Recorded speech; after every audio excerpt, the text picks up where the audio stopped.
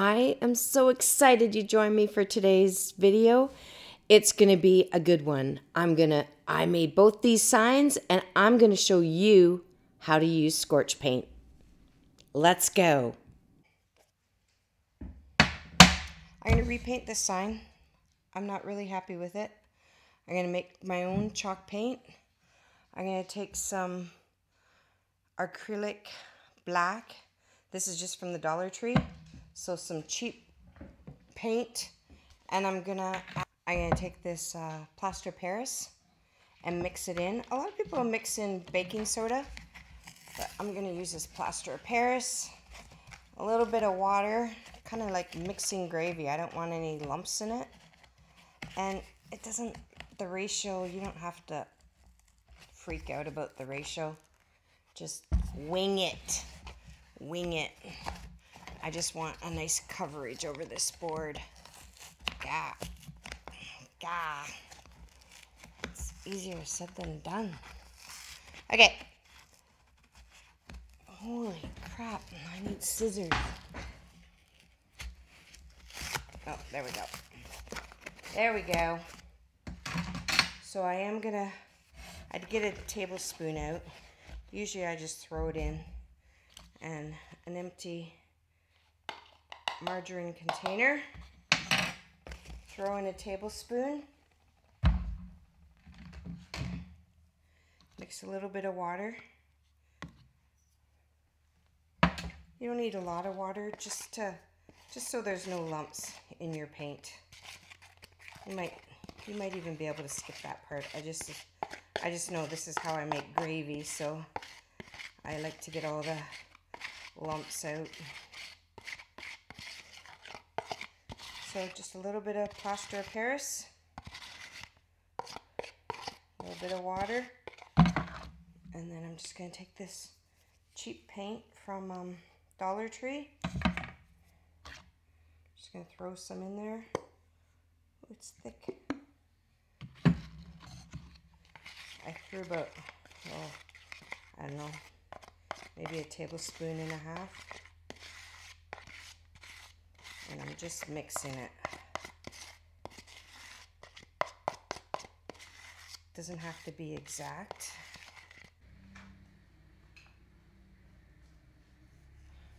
I'm going to use a chippy paintbrush. I don't really care about brush strokes and being perfect and stuff. Just going to get some paint on there. And you can just paint right over your projects.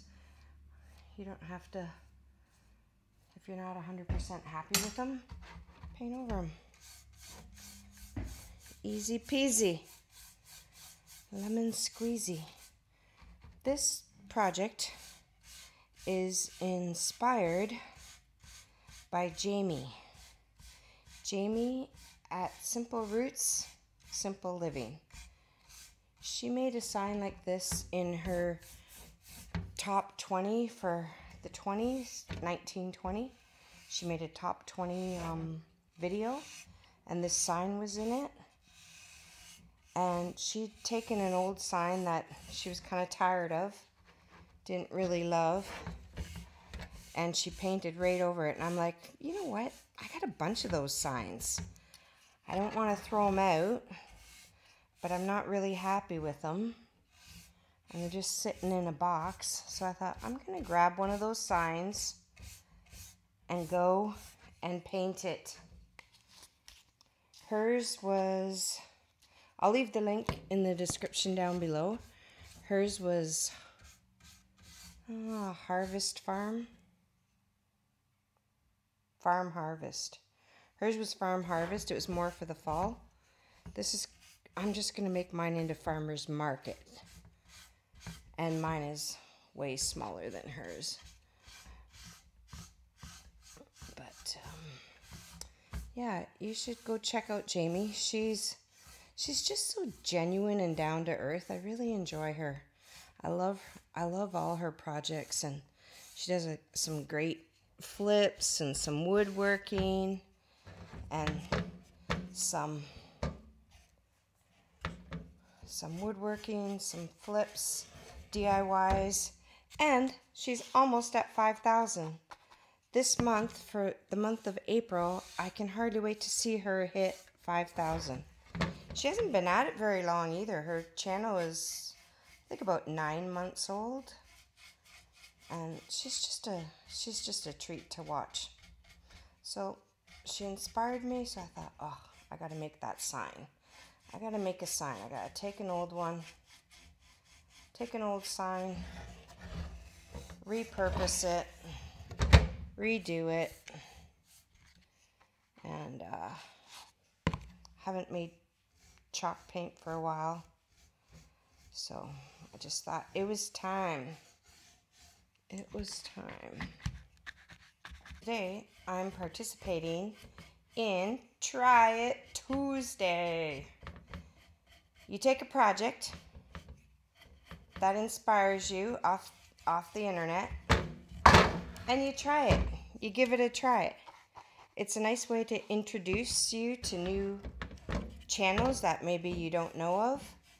It's a great way to get it off my crafting bucket list and actually do it. And it's a nice way to honor them that, oh, I really like that project and you inspired me to do it. The host of Try It Tuesday is Sammie at Unicorn Dust Designs. Oh my gosh, Sammie is hilarious. She's so funny, so genuine, so down to earth. She has a house hound. I have a house hound, Ella, and she has a house hound, Hank. Who doesn't love a good old house hound? And she's just a delight. You're gonna see I'm gonna do another sign, and it's inspired by Sammie. And then Sammie's co-host is Angie, the red-headed scrapper. She also is really funny and outgoing, a little bit scrappy. I do like my peeps scrappy. And she's just started, and she's like, whew, she's knocking it out of the ballpark. That girl is on fire. She is on fire. Her channel is great. My next project is inspired by, drumroll, Anika's DIY life. She is an amazing woodworker, and she does step by step. She is great. Well, she was doing this mandala sign, and she was using a scorch pen through a stencil. And I thought, I've used the scorch pens before, but I find them too runny. That's why I formulated my own scorch paint. So I'm gonna give it a try. Mine is a different sign. And my other inspiration is Daniel Dubois. Daniel Dubois has a water challenge going on right now. It's a YouTube cross-channel challenge. Hashtag YTCCC2021. I'll leave the description down below.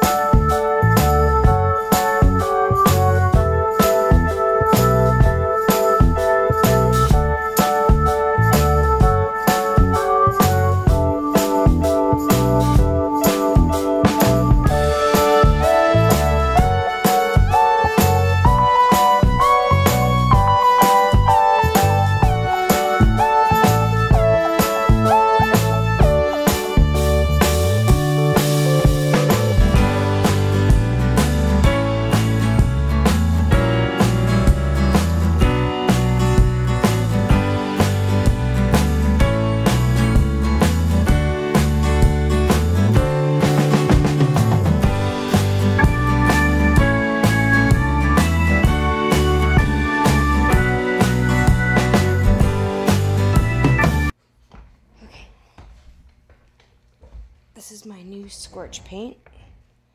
I'm playing around with the formula. And then I'm going to market it and sell it. You just dip your stipple brush in it, your stencil brush, and then you take most of it off. You don't want it to bleed underneath the stencil. And I just want this circle on here.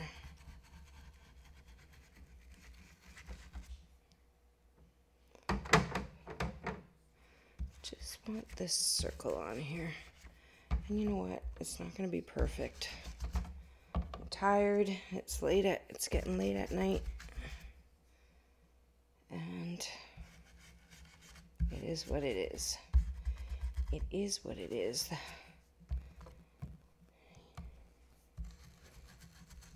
The one thing you can do with these boards is just redo them. You can sand them, or you can just paint right over them and redo them.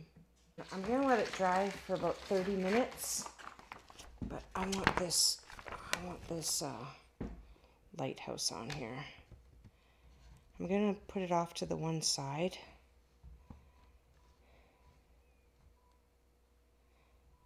I'll get these 3 birds in here and off to the one side, and I'm probably going to put Southampton there. Or not. I don't know. But, so I'm just going to